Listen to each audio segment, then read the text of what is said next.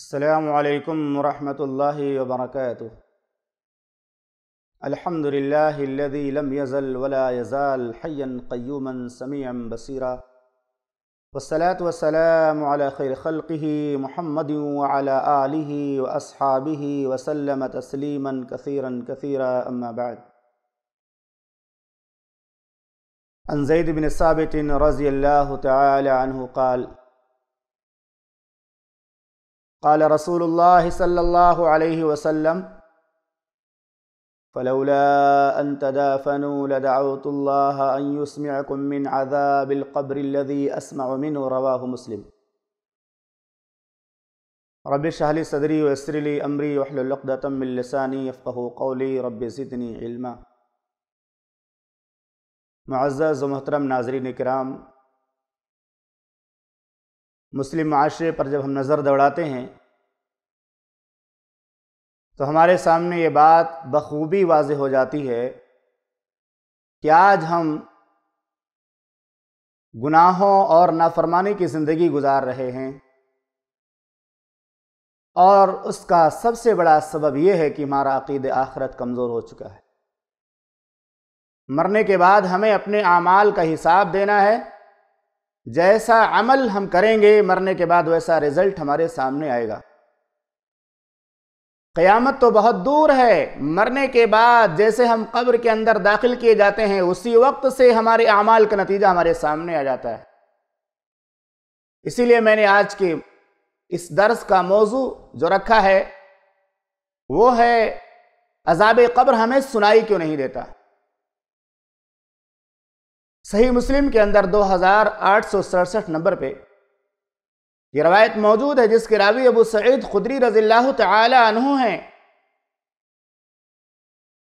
وہ بیان کرتے ہیں کہ زید بن ثابت رضی اللہ تعالی عنہ نے بیان کیا کہ ایک مرتبہ محمد الرسول اللہ صلی اللہ علیہ وسلم کا گزر بنو نجار کے باغ سے ہوا، ہم بھی آپ کے ساتھ تھے۔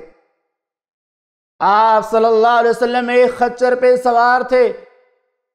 بنو نجار کے باغ سے جب آپ کا گزر ہوا تو اچانک آپ کا خچر بھدکنے لگا، اتنا بھدکنے لگا کہ اس بات کا ڈر محسوس ہو رہا تھا کہ کہیں آپ اپنی سواری سے گر نہ پڑیں۔ آپ صلی اللہ علیہ وسلم کا خچر جس جگہ بھدک رہا تھا وہاں آس پاس میں 6 یا 5 یا 4 قبریں تھیں۔ اللہ کے نبی صلی اللہ علیہ وسلم نے پوچھا یہ قبریں کن لوگوں کی ہیں، ان کی وفات کب ہوئی ہے؟ ایک شخص نے کہا میں جانتا ہوں، اللہ کے رسول صلی اللہ علیہ وسلم میں ان قبر والوں کے بارے میں جانتا ہوں، یہ لوگ شرک کے زمانے میں فوت ہوئے ہیں۔ اللہ کے نبی صلی اللہ علیہ وسلم نے فرمایا بے شک یہ امت اپنی قبروں میں آزمائی جاتی ہے، یعنی اس امت کے لوگ جب وفات پاتے ہیں تو قبروں میں ان کی آزمائش ہوتی ہے، اور اگر اس بات کا ڈر نہ ہوتا کہ تم اپنے مردوں کو دفن کرنا چھوڑ دو گے تو میں اللہ تعالی سے دعا کرتا کہ اللہ تعالیٰ تم کو قبر کا عذاب سنا دے۔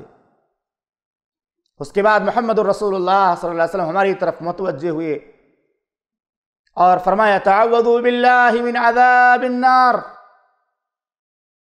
اللہ کی پناہ طلب کرو جہنم کے عذاب سے۔ صحابہ اکرام نے کہا ہم اللہ کی پناہ طلب کرتے ہیں جہنم کے عذاب سے۔ پھر آپ صلی اللہ علیہ وسلم نے فرمایا اللہ کی پناہ طلب کرو قبر کے عذاب سے۔ صحابہ اکرام فرماتے ہیں کہ ہم نے جواب میں کہا ہم اللہ کی پناہ طلب کرتے ہیں قبر کے عذاب سے۔ پھر اللہ کے نبی صلی اللہ علیہ وسلم نے فرمایا اللہ کی پناہ طلب کرو ظاہری اور باطنی فتنوں سے۔ صحابہ اکرام نے کہا ہم اللہ کی پناہ طلب کرتے ہیں ظاہری اور باطنی فتنوں سے۔ پھر آپ صلی اللہ علیہ وسلم نے فرمایا اللہ کی پناہ طلب کرو دجال کے فتنے سے۔ صحابہ اکرام نے بیان کیا جواب میں ہم اللہ کی پناہ طلب کرتے ہیں دجال کے فتنے سے۔ میرے بھائیو یہ حدیث ہے، اس حدیث کے اندر محمد الرسول اللہ صلی اللہ علیہ وسلم نے اس سوال کا جواب دیا ہے کہ قبر کا عذاب سنائی کیوں نہیں دیتا۔ قبر کا عذاب دکھائی کیوں نہیں دیتا؟ اور آپ نے اس حدیث میں یہ بھی سنا کہ آپ کا خچر جس پر آپ سوار تھے اچانک بدکنے لگا۔ میرے بھائیو، اس کے بدکنے کا سبب یہی تھا کہ وہ قبر کے عذاب کو دیکھ رہا تھا۔ اسی لیے محمد الرسول اللہ صلی اللہ علیہ وسلم نے صحیح بخاری کی ایک دوسری روایت میں، جس کے راوی ابو سعید خدری رضی اللہ تعالی عنہ نے بیان فرمایا کہ جب لوگ کسی آدمی کے جنازے کو اس کی وفات کے بعد کندھوں پر لے کر قبرستان کی طرف چلتے ہیں تو جنازہ اگر اچھے آدمی کا ہوتا ہے تو کہتا ہے جلدی لے چلو، جلدی لے چلو، جلدی لے چلو، اور اگر برے آدمی کا ہوتا ہے تو کہتا ہے کہاں لے جا رہے ہو، کہاں لے جا رہے ہو۔ اس آواز کو انسان اور جنات کے علاوہ تمام مخلوقات سنتی ہیں۔